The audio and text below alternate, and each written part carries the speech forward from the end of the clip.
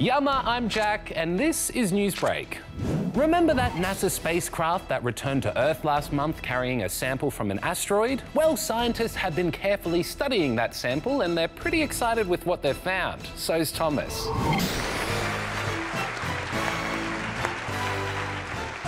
You ready to see the results of the mission? Yeah. Take a pic. So the first analysis shows samples that contain abundant water in the form of hydrated clay minerals, and they contain carbon.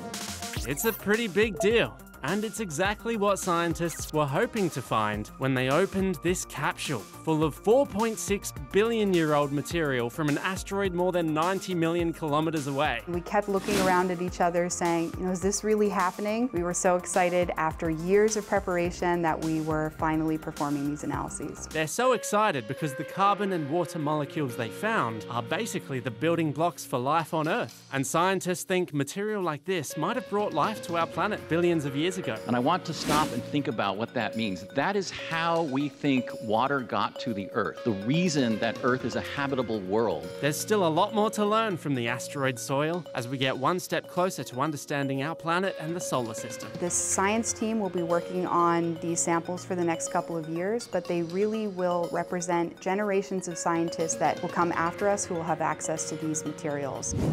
As conflict continues to grow in Israel and Gaza, the Australian government has arranged flights to help Australian citizens leave Israel.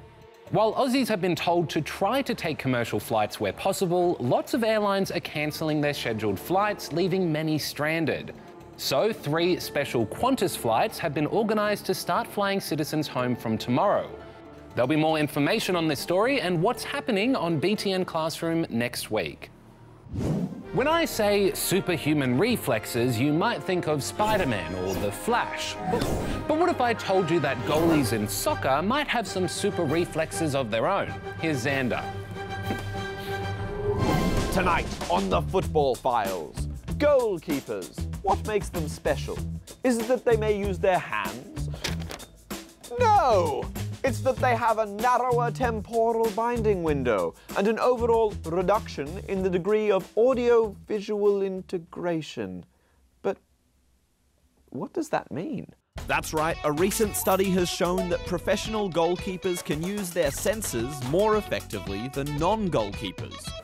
Researchers in Dublin tested pro goalkeepers, pro outfield players, and regular Joes to see how they'd respond to a mix of audio and visual cues. And the results are these graphs, which look a bit complicated. Essentially, they show that goalkeepers are able to process cues from different senses more quickly than other groups, and can separate audio cues from visual cues more effectively. The researchers say these skills help goalkeepers to react quickly and accurately when they need to make a save. But we do not know if these skills can be learned, or if professional goalkeepers got their jobs because of this natural skill set. Woo! Ooh. Sorry, don't mind me, I'm just practicing a new way to walk in preparation for these next stories. This is pretty good, yeah? Stepping into our first story, and researchers from Northwestern University in the US have used AI to design a robot capable of walking on a flat surface.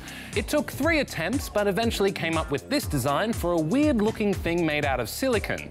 That, when pumped with air, mimics a walking motion.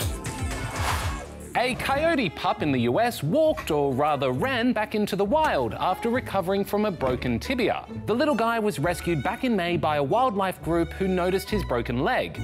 And he's spent the past few months recovering and being adorable with other coyote pups before being released back into his natural habitat. And a town in Florida in the US has held its 43rd annual Swan Roundup, where city employees capture the 50 swans that call this lake home so they can be given wellness exams from the local animal hospital. And yes, I'm aware they're doing a lot of flapping and floating, but that's kind of their version of walking, right? Well, that's all we've got for you. It's time to walk on out of here, and we'll see you tomorrow with more. Bye!